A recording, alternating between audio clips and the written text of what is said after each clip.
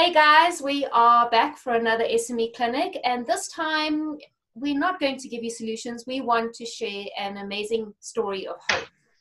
It's an initiative that came in response to COVID-19, and it's something that just shows how the world of going viral is phenomenal, and just the hearts of South Africans and what's been done. So it's also my first time to have two interviewees. Which way to look here?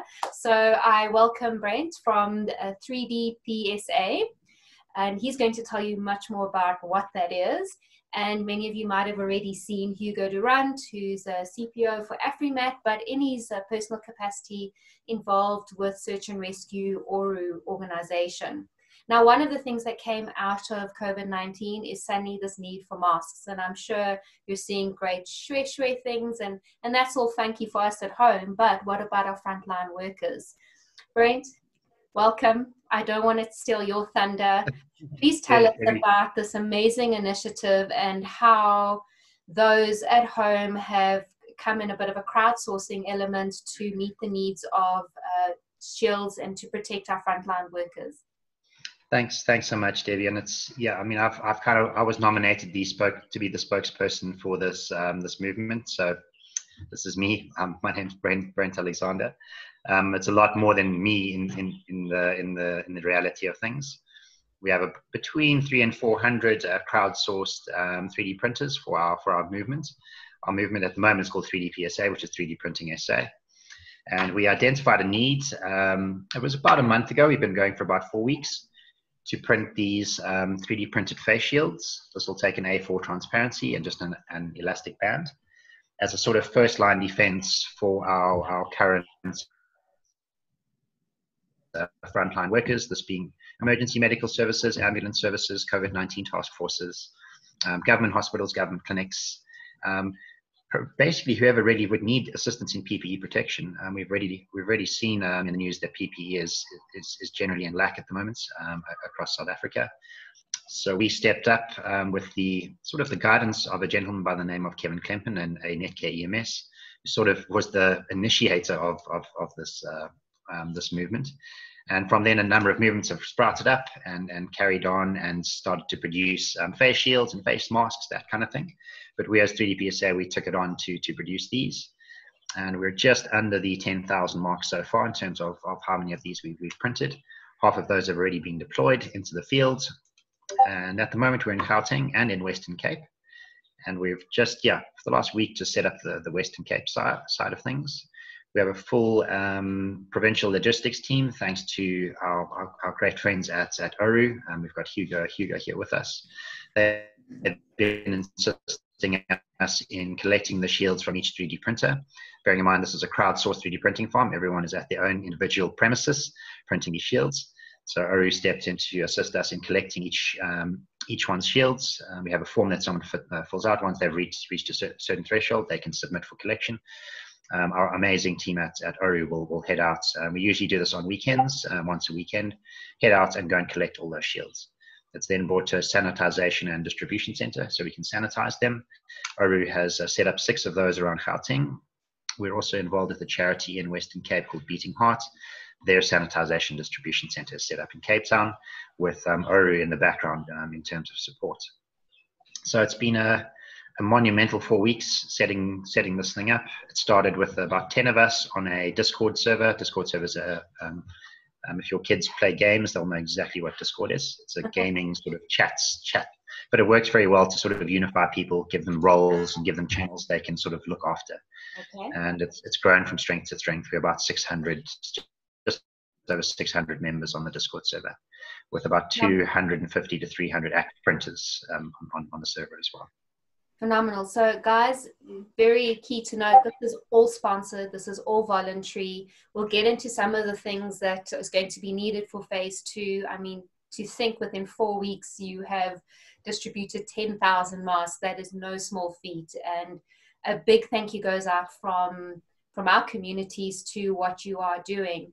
And Hugo, to the ORU side, I mean, interesting enough, I did another interview this morning on supply chain, which is kind of our business really.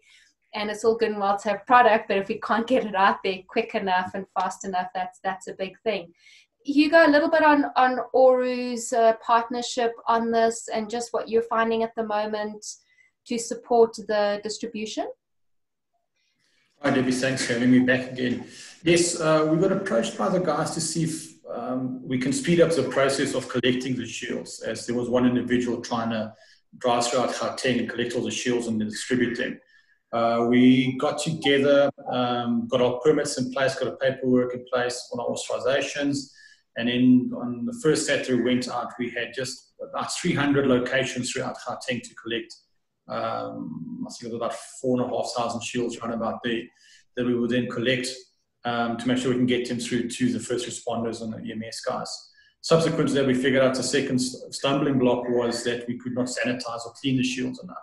So Oru put up 6 different locations throughout Gauteng that would then collect and then clean and sanitize the shields, and from there dispatch them through to the end users when they put that in.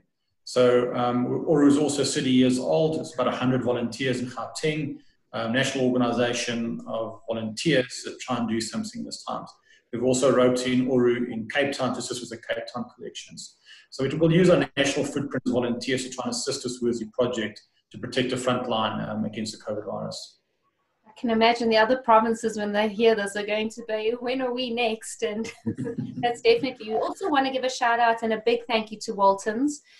We contacted our Bidvest contacts there when Brent and Kevin and the team were struggling to get the transparencies, which by the way come from China, and they very quickly donated, I think it was 1,000 of those. Yes, and 1,000 rubber bands. The rubber bands that they need. If anyone is within the space that knows and can source those kind of things, they desperately need the transparencies. Maybe also if we can just talk to you again, Brent, tell us what you need. Anyone who's hearing this, how can they get involved and what are the different options? Thanks so much, Debbie. I mean, we are a completely volunteer organization, and we're a very strange volunteer organization because we're all spread out all over South Africa. We are connected via Discord, connected via WhatsApp, Zoom, and I think as these times develop, I think we're all quite getting used to this form of communication. But at the moment, I think for us, we have a new system that we will be launching in the next couple of days, which we hope will go relatively viral. And at the moment, a bit of the back end stuff, which is physically calling some of the people who have requested shields, just legitimizing numbers, that type of thing. That's certainly somewhere we could require assistance. Someone that may be sitting in lockdown, maybe a bit bored, wants to do something good with their time. We would love to hear from you in terms of just getting in contact with some of our requestees and perhaps helping us open up to other channels around South Africa, as we are in Gauteng, Western Cape at the moment, and we're starting to sort of put roots down in KZN as well. So any help would be great there. Then from just a materials point of view, we have our shields. They require an A4 transparency, as we were chatting about with Waltons earlier, and a rubber band. So we literally need as many of these A4 transparencies and rubber bands as we can get our hands on. Our current target at the moment is to reach 20,000. We are sitting just under the 10,000 mark at the moment. We should have enough for the first 10,000, but for the second, there's no ways. We're going to have to make a call to everyone to get involved. Then from a corporate point of view, if you do want to support our drive, basically we've asked people that are willing to sponsor any type of funding donation, is we will put you in touch with our suppliers who supply the material to print these items, and you'll basically purchase the material for us. We don't take money or funds in any way. That's how we get your donations. And donations could also be time. I can drive. I can do this. I can do that. Those types of things. So there's actually no limit to what anyone can do at the moment. So that's administrative time, funding, and we appreciate the model that you put in place where people can go direct and purchase the materials and then distribute it to those who are printing. That's right. This is a phenomenal initiative. It just shows you that in times, what is it? Never waste a good crisis. And I think it's Churchill. just hope to how we can all work together to support a need and not to only look to government to make it happen. We'll definitely distribute this out to all our partners. Guys, if you can do anything, it's a 3D PSA.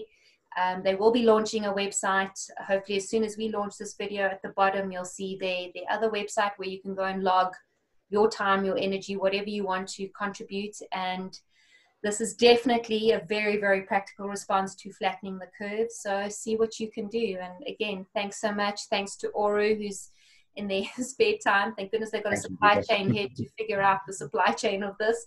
And yeah, all the best and stay safe. Thank you so much.